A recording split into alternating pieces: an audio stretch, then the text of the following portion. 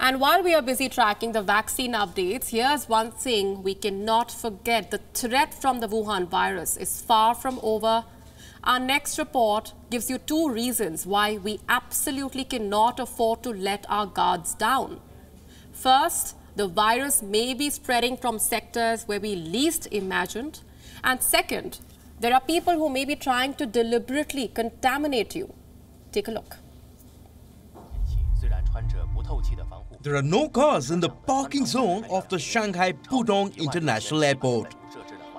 Only a growing line of people in PPE kits waiting for their turn to be tested for the Wuhan virus. These are all airport workers. Over the weekend, Shanghai's biggest international airport was caught in chaos. At least 7 cargo handlers were linked to a COVID outbreak in the city. So in order to contain the cluster, authorities asked all cargo staff to take Wuhan virus tests. But no provisions were made for social distancing.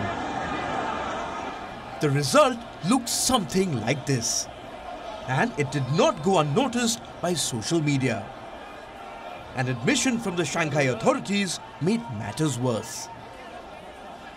None of them wore masks when they were doing the cleaning work.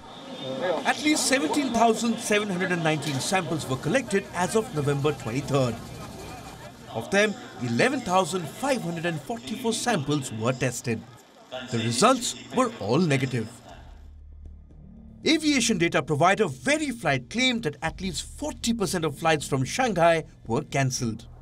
The Shanghai episode has cast a shadow over the already ravaged aviation industry. Here's what else will now be viewed with added caution. Letters.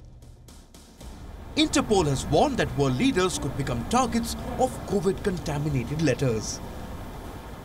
On the 17th of November, Interpol issued the latest guidelines for law enforcement. The police organization flagged 3 risks. First, of individuals spitting and coughing in the faces of law enforcement officers, health practitioners and essential workers in order to intimidate them.